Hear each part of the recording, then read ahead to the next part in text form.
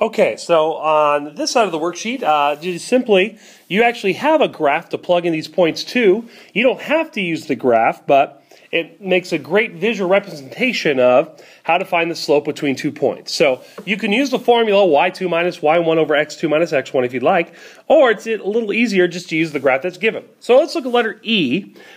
E says 1 comma 2, so let's go ahead and write that. 1 comma 2 is where E1 is, and then 4 comma 4 is up here. So those are my 2 points for E, and notice how I put an E sub 1 and E sub 2. Let's draw a line between those points. Oh, that's a good looking line.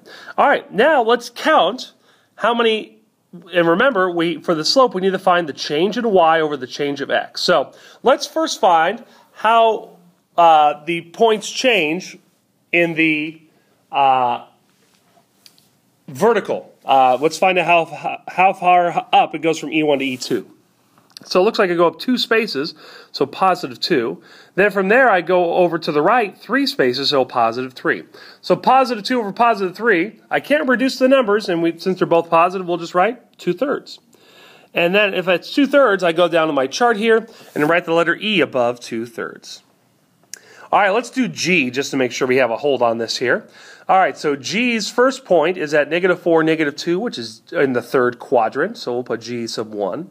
And 2, -5 is in the 4th quadrant, down there, so 2, -5. So there's my line.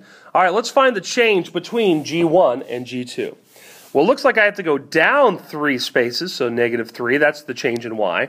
The change of x, it looks like I have to go over to the right, 1, 2, 3, 4, 5, 6.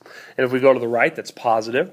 So negative over a positive will be a negative, and 3 over 6 can reduce down to 1/2. So my answer, or my slope, is -1/2. So I go to my chart where -1/2 is and put a G.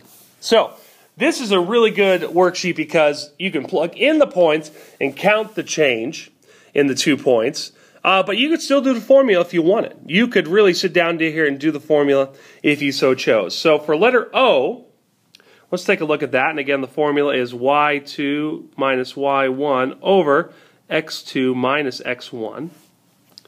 So let's just say that this is point number 2, this is point number 1. And we subtract the y's. So 1 minus a -3 over the x's, 4 minus 3. 2 negatives that close together become a positive, so 1 plus 3 equals 4. And 4 minus 3 equals 1. And 4 over 1, we could leave the invisible 1, or we can just write 4. So letter O is 4, so we'll put a letter O right here. So you can graph it, or you could just use the formula y2 minus y1 over x2 minus x1, and you can hopefully fill in the puzzle from there.